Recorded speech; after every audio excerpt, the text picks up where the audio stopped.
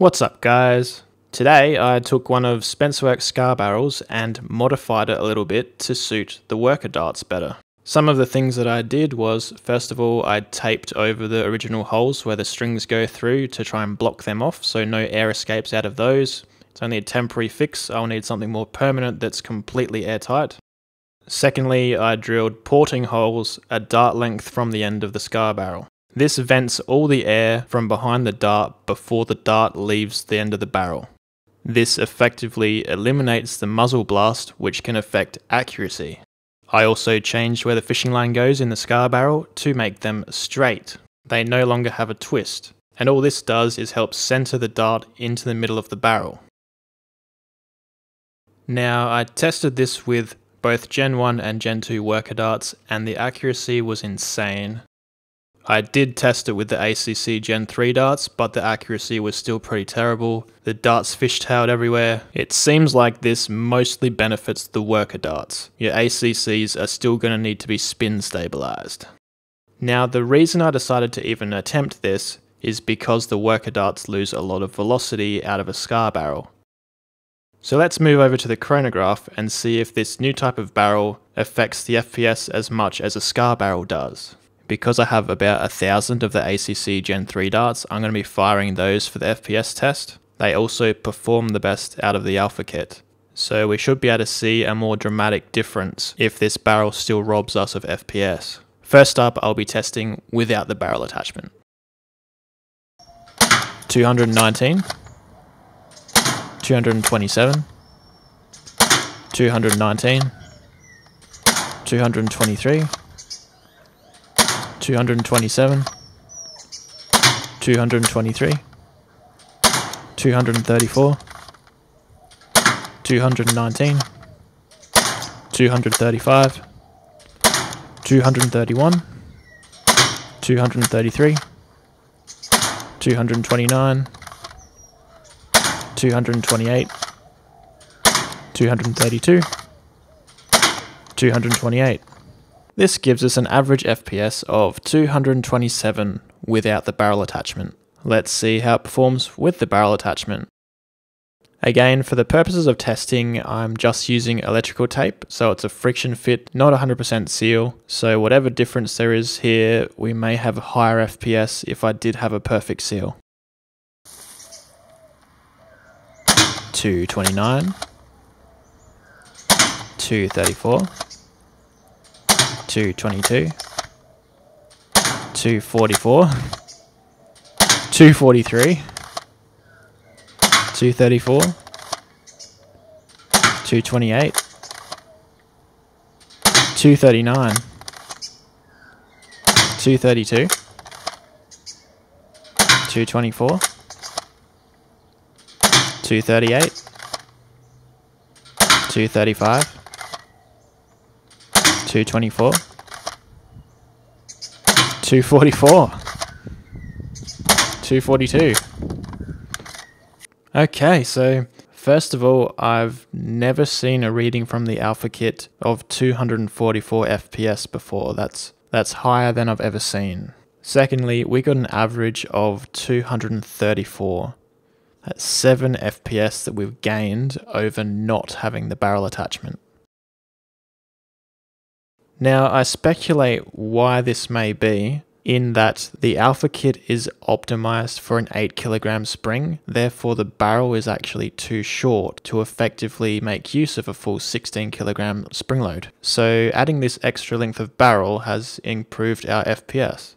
It would be interesting if someone out there made an even longer barrel attachment and see how far you can push the alpha kit. Now, these numbers are all well and good, but there's no real point to them if we don't also gain accuracy from this thing. Now, for those of you who saw my video on the Generation 2 worker darts, a lot of mine are now missing the heads, so I only have about 5 to work with, so I will have to go pick them up after I fire 5 darts. Cue the GoldenEye music.